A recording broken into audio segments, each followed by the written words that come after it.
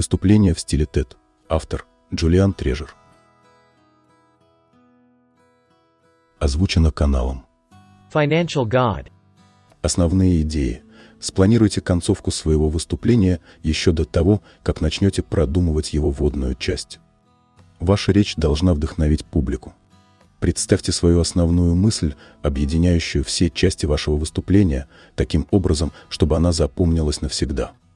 Придумайте предельно лаконичные ключевые фразы.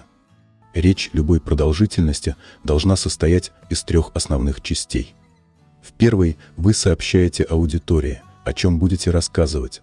Вторая – это ваш рассказ, а в третьей вы обобщаете сказанное. Предварите свой рассказ какой-нибудь необычной историей из личного опыта. Ваше повествование должно активизировать левое и правое полушария мозга слушателей. Делайте паузы, они подогреют интерес аудитории к вашим словам.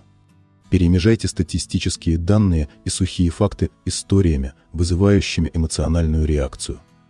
Помните, аудитория желает вам успеха. TED – технологии, развлечения, дизайн. Фонд TED – Technology, Entertainment and Design. Это некоммерческая организация, созданная для обмена передовыми идеями и опытом в области технологий, развлечений и дизайна. Фонд организует пользующиеся большой популярностью конференции и размещает видеозаписи выступлений в интернете, в свободном доступе. Каждое выступление занимает не более 18 минут.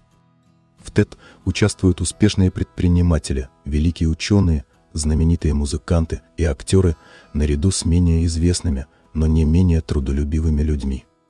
Вы тоже сможете представить свою историю на конференции TED или каком-нибудь другом мероприятии, если способны увлекательно рассказать о своем опыте.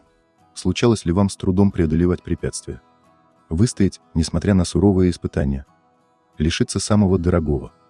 Можете ли вы поведать об обычных жизненных коллизиях так, чтобы они предстали в необычном свете? Для того, чтобы завоевать сердца слушателей, облеките свой эмоциональный рассказ в хорошо организованную, структурированную форму. 10 заповедей. TED предлагает 10 рекомендаций, 10 заповедей выступления. 1. Будьте искренни. 2. Поделитесь идеей, способной изменить мир. 3. Говорите живым языком. Избегайте заумия. 4. Не занимайтесь саморекламой или продвижением своей организации. 5. Не бойтесь шутить. 6. Создайте эмоциональную связь с аудиторией. 7. Ссылайтесь на других ораторов, чтобы указать на взаимосвязанность или несхожесть ваших идей. 8. Говорите не только о провалах, но и об успехах. 9. Не зачитывайте текст. 10. Заканчивайте вовремя. Начало выступления. Тот, кто представит вас аудитории, скорее всего, ничего о вас не знает. На мероприятиях TED обычно так много выступающих, что представлению очередного оратора никто не уделяет особого внимания. Если вы считаете, что для лучшего восприятия слушатели должны узнать о вас что-то определенное, напишите для ведущего короткий текст. Пусть, представляя вас, он просто его прочтет. Важно, чтобы это заняло не больше минуты. Лучший способ начать выступление – рассказать какую-нибудь личную историю, которая напрямую связана с вашей идеей, при этом героем рассказа должны быть не вы сами, а кто-то другой. Хорошо также начинать неожиданным, шокирующим публику высказыванием, но только в том случае, если потом вы сможете его убедительно обосновать. Чтобы вызвать у аудитории эмоциональный отклик, не стоит цитировать статистические данные, даже если они поражают воображение. Лучше задать слушателям обескураживающий вопрос. Слово «почему» привлечет больше внимания, чем «как». Не начинайте с цитат или шуток. Остерегайтесь высказываний, способных кого-либо оскорбить, затрагивающих темы пола или расовой принадлежности. Никогда не говорите, прежде чем начать свое выступление. Ведь вы уже начали. После вступления необходим переход к основной части вашей речи. Например, можно попросить слушателей, чтобы они представили себя в определенных обстоятельствах. Дёб Рой, исследователь из Массачусетского технологического института, предложил присутствующим представить, что у них есть возможность записывать абсолютно все сказанное и сделанное. Чтобы пробудить интерес слушателей, упомяните о том четверг. они смогут узнать полезного. К примеру, можно сказать так: сегодня вы узнаете, от каких 3 факторов зависит счастье. Ориентируйтесь на цифру 3. Предложите аудитории 3 шага, 3 темы, 3 подсказки, 3 техники, 3 способа. Вдохновляющее содержание. Цель вашей речи состоит в том, чтобы вдохновить аудиторию. Поэтому прикинуть, как ее закончить, нужно еще до того, как вы придумаете вступление. Спросите себя, какая из моих историй произведет самое сильное впечатление. Каким был самый счастливый или самый печальный момент моей жизни? В чем состоял мой самый важный жизненный урок? Выбрав тему, можно приступать к составлению рассказа. Не забудьте поведать о человеке, который преподал вам этот урок. Героем самых вдохновляющих историй всегда является третье лицо. 7 самых популярных TED-выступлений затрагивают следующие темы: психические расстройства, креативность, лидерство, счастье, мотивация, успех, самооценка. В других часто просматриваемых выступлениях обсуждаются проблемы здравоохранения, образования и культурных различий. Постарайтесь организовать свое сообщение так, чтобы его тема отвечала 4 важнейшим человеческим потребностям: стремлению к любви и общению, удовлетворению личных желаний и интересов, самосовершенствованию, реализации себя в обществе. Не стоит рассказывать о множестве ситуаций и обстоятельств, которые привели к изменениям в вашей жизни. Выберите одно событие или идею, и пусть они станут основой выступления. Чтобы ваша речь запомнилась слушателям, придумайте короткую ключевую фразу, выражающую вашу главную мысль. Идеальная ключевая фраза, короткая, от 3 до 12 слов, содержит призыв к действию, хорошо организована ритмически и даже содержит намек на рифму. Добиться 2 последних качеств можно, прибегнув к старым добрым правилам риторики. Ваша ключевая фраза должна прозвучать во время речи не меньше 3 раз. Основная часть выступления. В идеале ваша речь композиционно состоит из 3 основных частей. Во вступлении вы сообщаете аудитории, о чем собираетесь говорить, свои идеи вы излагаете в основной части, а в заключении обобщаете сказанное и делаете выводы. На такую структуру накладывается более конкретный прием повествования. Самые эффективные приемы таковы: ситуация, усложнение, развязка. Опишите свою ситуацию. Во второй части откройте аудитории причины такого несправедливого положения вещей и как на вашу ситуацию влияют свойственные ей риск и непредсказуемость, общепринятый порядок, более широкий контекст. В заключение предложите решение проблемы, разработанное на основе скрытых возможностей. Хронологическое изложение. Начните с самого начала, с вашего детства или с того момента, когда вы вступили на путь, ведущий к новому знанию. Затем по порядку двигайтесь к заключительной части. Для тех, кому приходится выступать впервые, этот вариант, возможно, самый простой и удобный. Идеи и концепции. В ситуации, когда время ограничено, подробный анализ различных точек зрения или стратегий невозможен, но даже простое перечисление с характеристикой будут иметь эффект. Примером такого приема является рассказ Ричарда Сент-Джона о секретах успеха. Он последовательно изложил свои 8 правил. Выстройте свою речь таким образом, чтобы она задействовала поочередно правое и левое полушария мозга ваших слушателей. Эмоциональное повествование апеллирует к правому полушарию, в то время как факты, стратегии и методы действий активизируют левое полушарие. Ваша задача состоит в том, чтобы убедить слушателей поменять свое видение ситуации или совершить определенные действия. Для этого нужно устроить им эмоциональное путешествие. Обращайтесь к фактам, чтобы люди поняли, что вам можно верить.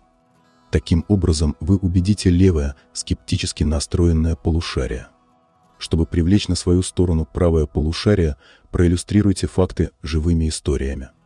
Все статистические данные поясняйте так, чтобы аудитория ощутила эмоциональную связь с холодными, голыми фактами. Например, вместо того, чтобы говорить «у 70 миллионов американцев выявлены заболевания сердца», скажите «посмотрите на 3 человек рядом с вами. Вполне вероятно, у одного из них заболевание сердца, которое его и убьет». Организуйте связки между частями вашего выступления в форме вопросов. Попросите слушателей, чтобы они представили себя в той ситуации, которую вы им описали. Или спросите, не случалось ли кому-нибудь из них оказаться в подобном трудном положении, и если случалось, то как они из него вышли. Лучше всего рассказывать истории, произошедшие с вами лично, но ни в коем случае не делайте себя центральным персонажем. Вы должны указать присутствующим путь к решению проблемы, дать им совет, а значит, быть с ними на равных. Расскажите такую личную историю, в которой героем окажется кто-то другой, член вашей семьи, ваш учитель, начальник, просто чужой человек, которого вы случайно повстречали в автобусе. Кто угодно, только не вы сами. Не нужно объяснять все досконально. Пусть слушатели постигают смысл вашего рассказа постепенно. И не старайтесь судить обо всем объективно. Не стесняйтесь своих чувств. Подкрепляйте каждую эмоцию фактом, а каждый факт – эмоцией. Не бывает истории без сюжета, поэтому не пренебрегайте основными законами его построения. Для начала вам понадобятся персонажи. Их можно поместить в опасную ситуацию, вызывающую сильные эмоции, довести ее до развязки конфликта и сделать выводы из тех испытаний, которые героям пришлось пережить. Если наделить персонажей конкретными чертами, то слушатели идентифицируют себя с ними с большей готовностью. Опишите героев ярко и живо. Имитируйте их речь и движения. Отведите каждому персонажу особое место на сцене. Говоря от лица одного человека, встаньте на соответствующее место. Говоря от лица другого, перейдите на другое место. Развивайте сюжет так, чтобы герою приходилось преодолевать все более трудные препятствия. Если вы заставите его выбирать между добром и злом, аудитория уснет со скуки. Пусть лучше герой выбирает меньшее из двух зол или большее из двух благ. И не забудьте, что истории необходим конец, то есть удовлетворительная развязка сюжета. Счастливый конец побуждает слушателей к действию, печальный преподает им урок. Так что концовка дает вам возможность поделиться с аудиторией своим знанием жизни. Манера изложения. Постарайтесь говорить спокойно и непринужденно. Избегайте проповеднических интонаций, крика или шепота. Не тараторьте. Сленг и профессиональный жаргон также нежелательны. Говорите простыми предложениями. Большинство выступающих на конференциях TED говорят так, чтобы их поняли даже шестиклассники. Откажитесь от слов паразитов. Ну, это как бы понимаете. Делите свою речь на отрезки, между которыми делайте паузы. Этот прием вызовет у слушателей легкое нетерпение и повысит интерес к вашим словам. Время от времени меняйте скорость и громкость речи. Следите за дыханием. Нервничая, люди дышат поверхностно и отрывисто, так что дышите глубоко. Определите, какая скорость речи кажется вам нормальной, и говорите еще медленнее. Людям часто кажется, что они говорят медленнее, чем на самом деле.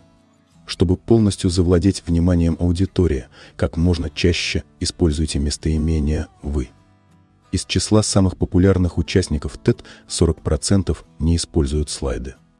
Если вам без слайдов не обойтись, закажите их профессиональному дизайнеру.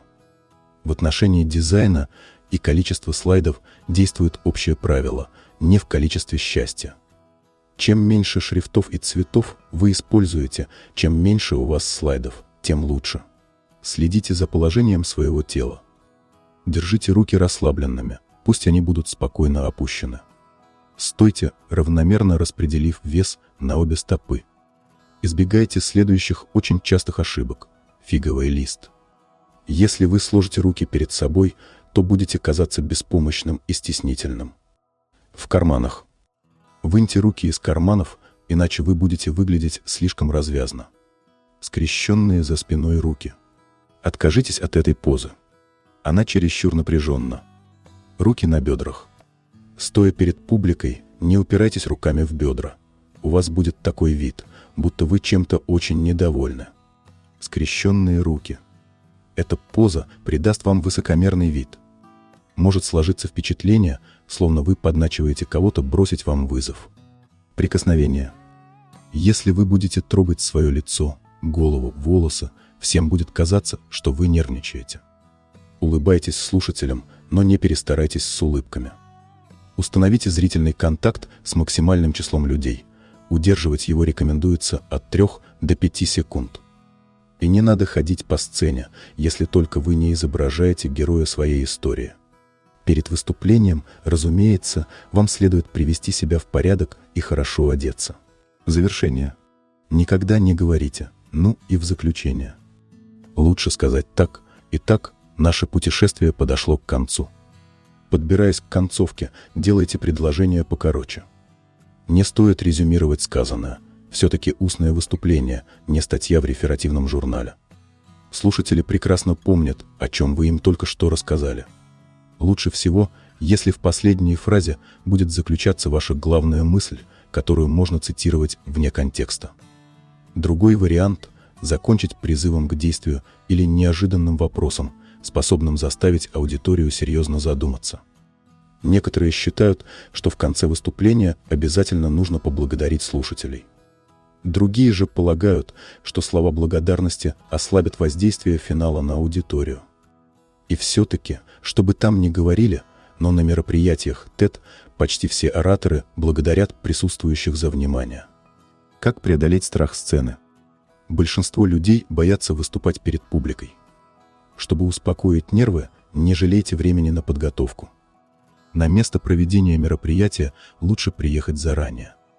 Проверьте, правильно ли установлена кафедра, и есть ли она вообще, хорошо ли выставлен свет, настроен ли звук, работают ли микрофон и проектор. Убедитесь в том, что ваши слайды готовы к показу. Внимательно осмотрите сцену. Представьте себе, как именно вы будете по ней передвигаться. Ваша аудитория желает вам успеха. Провал не нужен никому. Вас окружают друзья. Об авторе. Джереми Донован, вице-президент по маркетингу Гортна Инк, исследовательской и консультационной компании в сфере информационных технологий. Опытный оратор, член организации Toastmasters International. Принимал участие в организации конференции TED. Цитаты. Если вы просмотрели достаточно много TED-выступлений, то наверняка заметили, что большинство участников – обычные люди, желающие поделиться своими необычными историями. Никто не станет часами внимать речи оратора, не ожидая получить что-нибудь взамен за потраченное время. Выбрав основную идею, приступайте к подготовке выступления, старайтесь щедро сдобрить повествование историями и фактами, интересными аудитории. Один из беспроигрышных вариантов начать выступление – рассказать историю из личного опыта.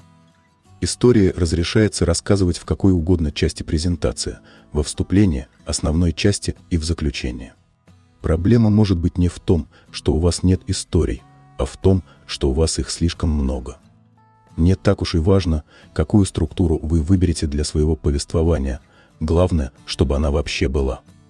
Продвигаясь на пути к цели, правдоподобные герои всегда ведут себя довольно консервативно. А в финале они оказываются перед выбором из двух хороших вариантов или, что более распространено, меж двух зол. Хэппи-энд замечательно вдохновляет публику, придает людям веры в себя. И наоборот, истории с плохим концом больше подходят для наставления. Публичное выступление не слишком отличается от обычной беседы. Отрепетируйте выступление по меньшей мере 3 раза, чтобы обрести уверенность на сцене.